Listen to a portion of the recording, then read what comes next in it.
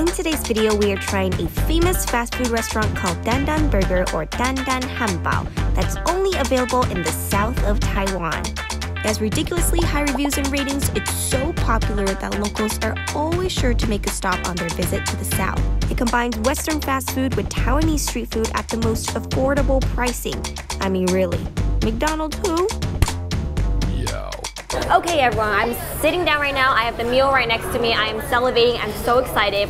I want to say before we start that there is indeed a long line. Now that I live in New York, whenever I go to Shake Shack, there's a long line. The line here is even longer.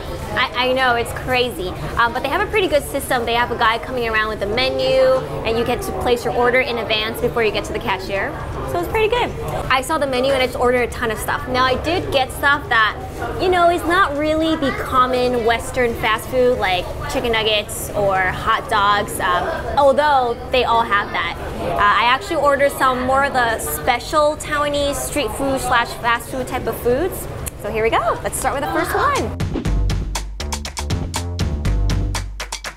So the first item we're trying, and if you guys watched my Taiwan videos, then you know what it is. It is the oyster vermicelli. Except the one here, of course, they're not gonna put oyster in their vermicelli at a fast food restaurant. I think they actually have a different, it's either squid in here or it's pork. Let me stir it and let's see what we have here. So I'm stirring and it looks like it has the beautiful wheat noodles, and then it have these large chunks, and I'm not sure what they are, but right away I could smell this very peppery, savory aroma. I'm gonna get a big spoonful with some of that meat, whatever it is, mystery meat, and let's do this.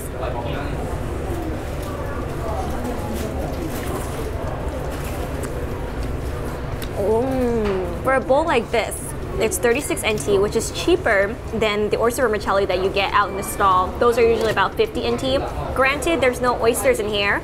It's definitely pork, but it's kind of like pork paste made into a squid ball-like texture. But I tell you what, the noodle is soft, the soup is thick and savory. Oh wow. The more I eat it, the more I want to finish the whole thing. It's actually quite flavorful. For $1 at a fast food restaurant? Heck yeah. This is way better than cup of noodles.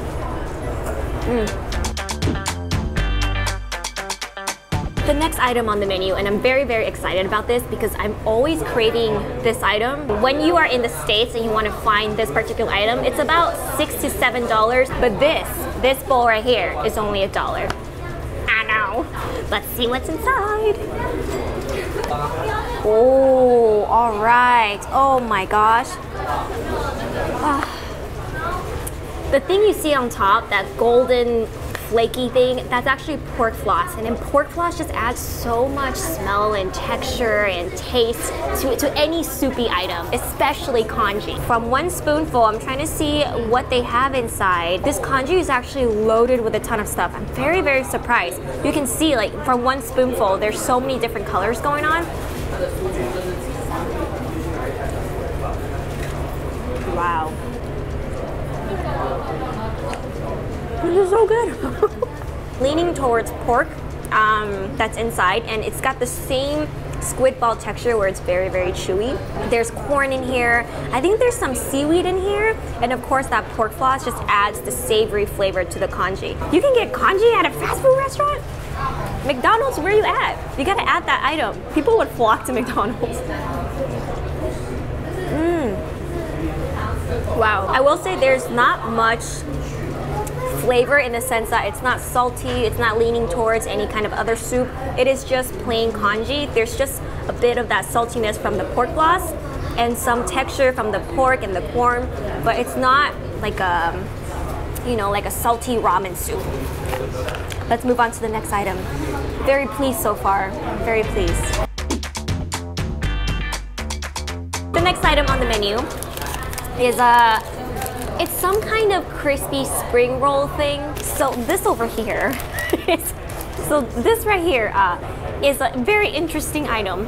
It's basically, I think, a super crispy fried spring roll, but it's particularly big and of interesting size. So we're just gonna go ahead and open it up and see what's inside, okay? All right, here it goes. Oh, Oh my gosh, it's sticky rice inside. That's what it is. It's sticky rice and they fried it. Oh, I am so excited to chew into this. Some peanuts in there. There's some yearwood mushroom. Oh my gosh. Oh, it's just falling apart. I had no idea it's like a fried sticky rice spring roll. That's dope. We're gonna chew into it, okay? I can't wait for this crisp.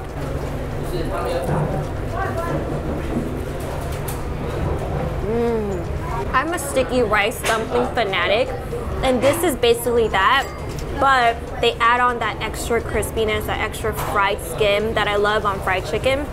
It's the perfect combination. This is so good. Oh my god. So good.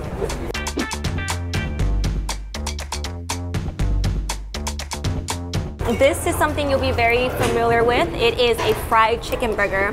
We're gonna see just how this compares to the fried chicken burger at KFC and at McDonald's. You guys ready? Okay, so I'm opening this up and oh wow. Oh my goodness. Look how big this piece of chicken is, you guys. This is huge. That's a huge thick piece of fried chicken. I remember buying chicken sandwiches from KFC and McDonald's and just opening it up and it's like a really tiny piece of nugget. So this is very exciting. It's amazing. We're gonna see how it tastes like.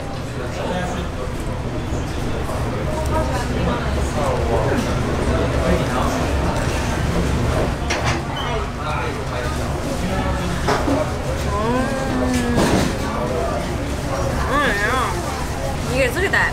Look at that juicy, tender meat inside. That is thick. That is all meat right there. Wow. I am very, very surprised. This is awesome.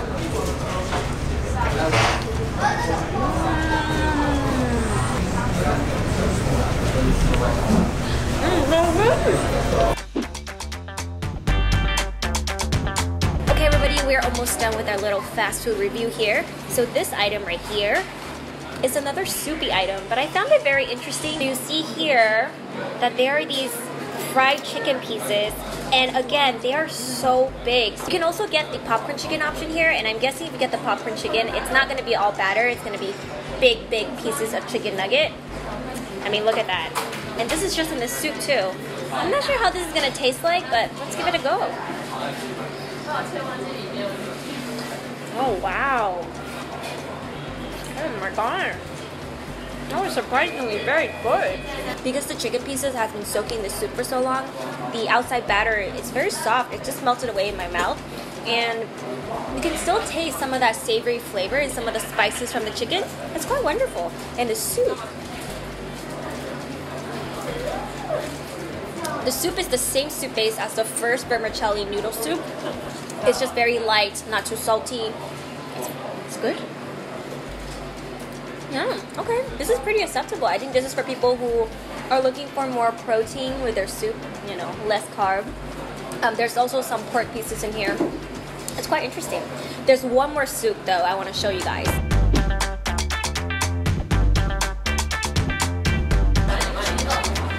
This soup is a corn drop soup. So this soup is totally different from the other one. The McDonald's here in Taiwan actually serves this type of corn soup. So I'm very, very familiar with it. I've grown up ordering corn soup at McDonald's, which sounds so weird. So this is a very similar version, except they added some of this imitation crab-like meat here. Okay, yeah. Soup has a thickness to it. I think there's a little bit of potato in there. I could feel the mushiness. Nice crunch from the corn. This is such comfort food for me, and I think for everyone who's eating here, it's a lot of items that we've grown up eating, and the fact that it's along with other Western fast food items that we also love, it's just a perfect combination. I can see why this is so popular. Just the last two items I'll show you, and they're both potato items. So if you guys are like, ooh, do they serve fries here? You know, fries is cool, but they have sweet potato fries. That's right. It's quite long, quite thick. I wonder what it's gonna taste like.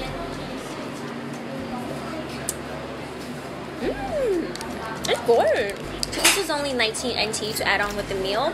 If you were to get a bag like this outside in the street market, it'd probably be like 10 NT. Yeah, it's pretty good.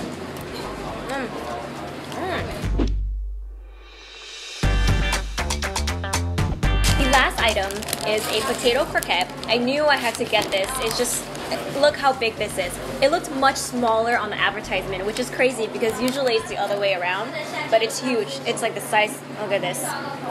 And we're gonna rip it open, see what it looks like on the inside. Ooh, this has such a nice crispiness to it. Let's open it up. Ooh, look at that. Oh, there's corn inside? Is there minced meat inside, or it's just potatoes? I don't know, but look at that. This is an elevated hash brown, ladies and gentlemen. Let's give it a go.